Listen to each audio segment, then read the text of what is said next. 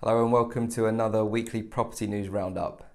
News out this week from Dataloft showing a 6% year-on-year growth in house prices and also a huge 49% increase in transaction levels. Although in March they reported house price growth handbraked a little by 0.2%, so a slight breather there in terms of house prices. On the new build side, Q4 2020 new starts were up 17% year on year. That's the highest number ever recorded. So great news on the new home builders front. Knight Frank also reported some great numbers for March, the highest number of exchanges for a decade and also the highest number of buyer registrations for a decade. So Knight Frank very positive about this market and they do expect this momentum to continue well into the summer.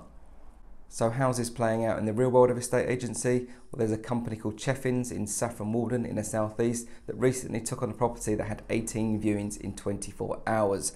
Cheffins saying there's a lack of stock and a raft of buyers. Meanwhile, Manning Staten reporting that 99.4% of asking prices are now being achieved.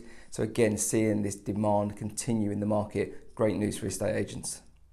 Now over to the world of portals and of course the recent launch of Boomin, although some people have been slightly underwhelmed by it, including one independent agent called Michael Harvey, who actually called the Boomin matchmaker service a Trojan horse into direct sales. So some concerns there already about Boomin, but anecdotal, and of course there's a long way to go for those guys. Let's see how they get on. We'll certainly be keeping a close eye on it.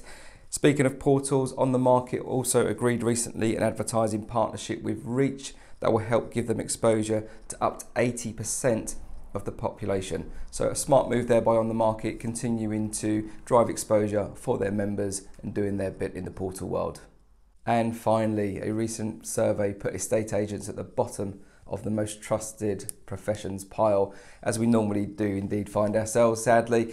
Only 1% of the public trust estate agents. So a real bugbear of mine personally. I don't think we deserve that kind of distrust, and I think actually there's some brilliant estate agencies out there, new ones launching all the time as well, and people really starting to pick up the ball in terms of customer service and winning back that trust. It'll be a slow process to turn around the reputation of our industry, but I certainly believe we are now on the right path. Thank you for watching and I hope you have a wonderful weekend.